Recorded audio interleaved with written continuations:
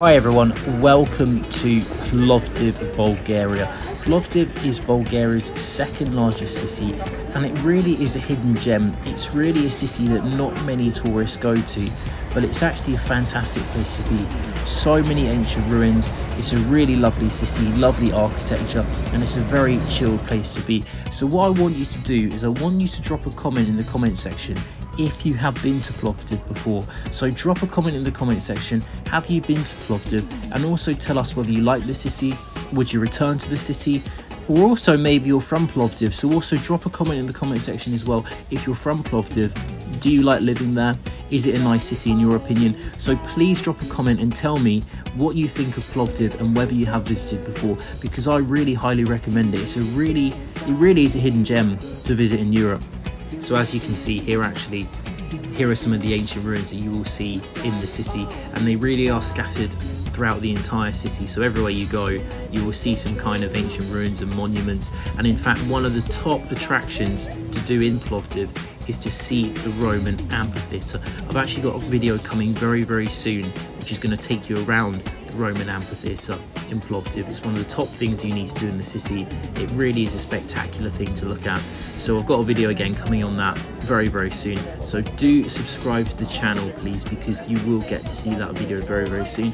And also please do click subscribe, because it does help me out. It does really help the channel grow. I really do appreciate everyone who clicks the subscribe button, because it really helps. So click the subscribe button right now, and also please do click the thumbs up, click that like button, click thumbs up. It really helps me. So thank you so much. Make sure you do it right now. Don't forget to do it. It really helps. But as you can see here throughout the city, it's a really chilled city. It's very lively but very chilled at the same time. You have lots of cafes and little restaurants, and actually at the end of the video I'm going to show you one of the meals that I had when I was in Plovdiv. Plovdiv really does have good food, and as does the rest of Bulgaria. Really tasty meats, salads. It's very similar to Greek food, so if you like Greek food or if you like Turkish food, you'll certainly like the food you get in Bulgaria. And here are some more ancient ruins as well that you'll certainly see in the city. If you are actually planning to come to Plovdiv sometime soon, I highly recommend that right now you click onto the description of this video. So click onto the description.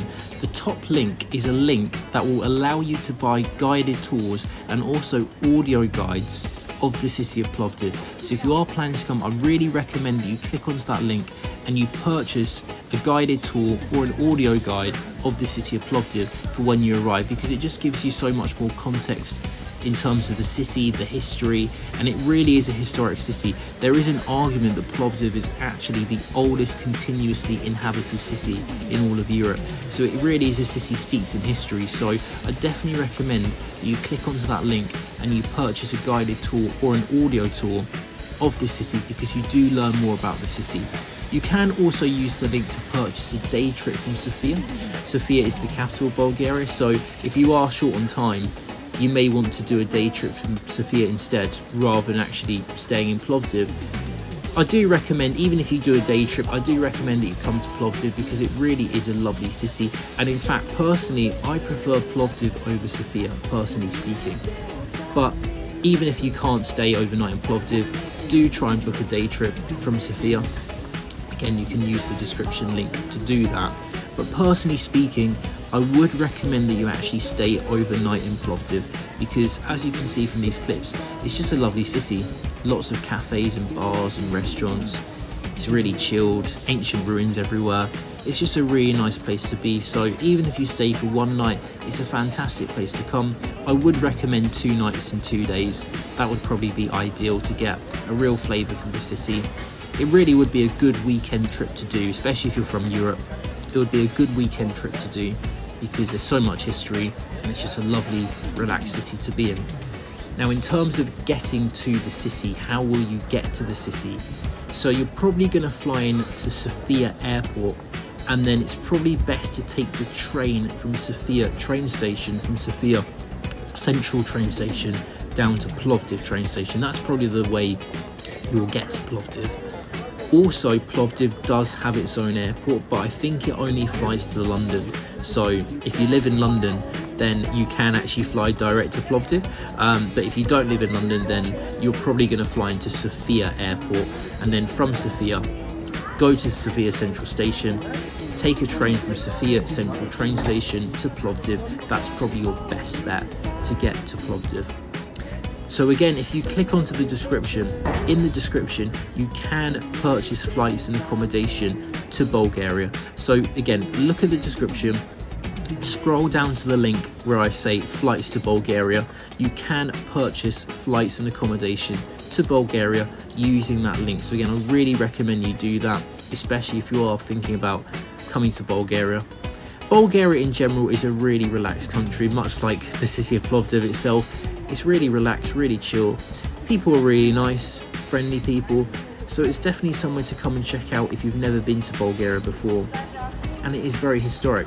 Similar to, you know, Greece and Turkey, there's so much history, ruins and lovely architecture, as we said before. So I definitely recommend that you do try and come down to Bulgaria if you do have some spare time to do so, and especially Plovdiv, because I think Plovdiv, for me personally, was the highlight of Bulgaria for me. I do personally prefer Plovdiv over Sofia. I think the architecture is nicer. I think there's more history to the city. Although Sofia, don't get me wrong, Sofia is a city full of history too. But when I say history, I mean you can see ancient ruins in Plovdiv, as you can see in Sofia as well. But I do think Plovdiv is it's just a nicer place to be, in my personal opinion. Now, if you are actually planning to go to Istanbul after visiting Bulgaria, you can actually take a bus directly from Plovdiv bus station to Istanbul directly. So you can do that if you're interested in maybe going to Turkey after Bulgaria. And also in the other direction as well, if you're coming from Istanbul, you can go direct by bus over to Plovdiv in Bulgaria. It's about a 7-hour journey, including the border control, including getting through the Bulgarian-Turkish border, which will take a little bit of time, but it's about a 7-hour journey in total. I recommend that you travel with a bus provider called Metro Bulgaria. So Metro Bulgaria, you get a really comfortable experience. You actually get served tea and coffee on board on the bus, which is actually a very nice experience. It felt like being on a first-class flight, so it was a really nice experience.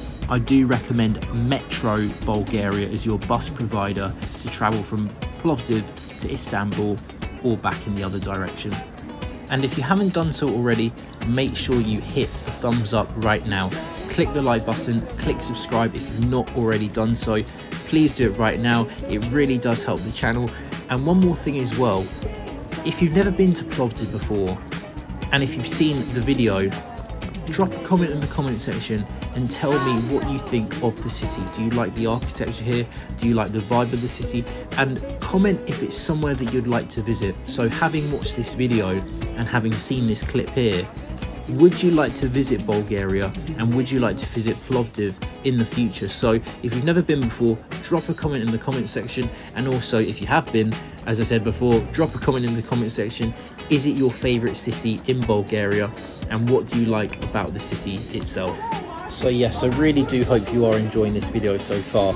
Now please do stick to the end of the video, because at the end of the video I'm going to show you one of the most famous and important dishes that you want to eat when you come to Bulgaria. So it's a really tasty dish, it's a traditional dish, it's something that you certainly should eat when you come to Bulgaria. So do stick to the end of the video, because you will get to see that, and also a restaurant recommendation as well that I would recommend for visiting Plovdiv to eat these dishes. But as you can see here, you've got another amphitheatre here. Now this isn't the famous Roman amphitheatre that I highly recommend you visit. Again, I've got another video coming on that soon, but you do get these small little amphitheatres as well scattered across the city, and more ancient ruins too. There is so much history to see in the city, so it's just fantastic if you're into your ancient history, your ancient ruins. Definitely make sure you come over to Plovdiv, because it's fantastic for that kind of thing. Now, if you are interested in going out to some bars and pubs in Plovdiv, there is a district of the city called Kapana, which is full of bars, cocktail bars, pubs, where you can go and get a drink, and it's really vibrant and lively at night. So I've actually got a video coming out very soon on the Kapana district of Plovdiv. So definitely make sure you've subscribed to the channel. So click subscribe again if you've not done so already, because I do have a video coming out very soon on nightlife in Plovdiv, and the nightlife is all centered around the Kapana district of the city. Hopefully I pronounced that right. Maybe it may be pronounced Kapana instead, but I think it's pronounced Kapana. So Kapana is your nightlife district, full of bars, cocktail bars and pubs as well, and restaurants too. So again, make sure you subscribe to the channel because I do have a video coming on that very soon. Now, if you are a big party animal and you like your big nightclubs and your big parties, to be honest, I don't think Plovdiv is the best place for that kind of thing.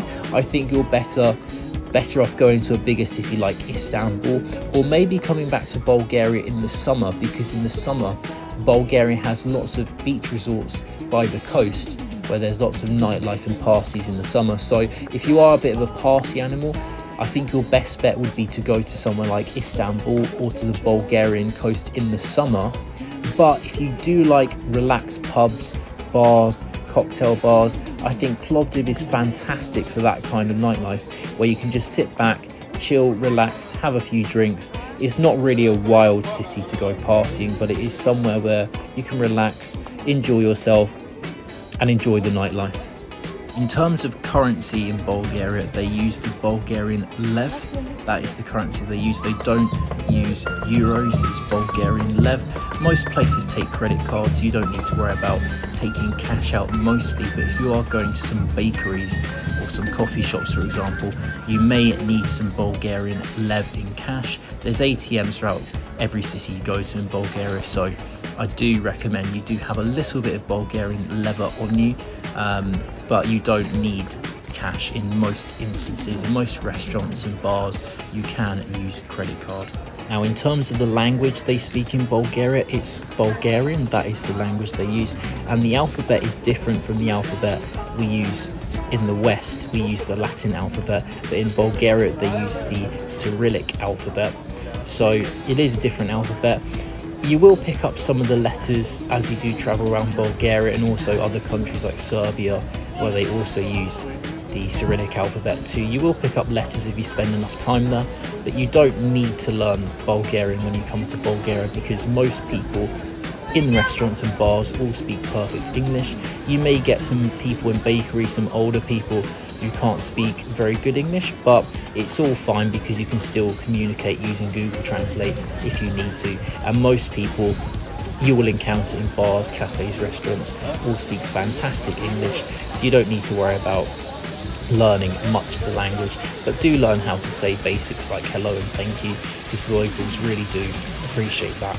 And also as well in Plovdiv there are lots of green spaces, so there's lots of parks and green spaces where you can relax and have a walk through.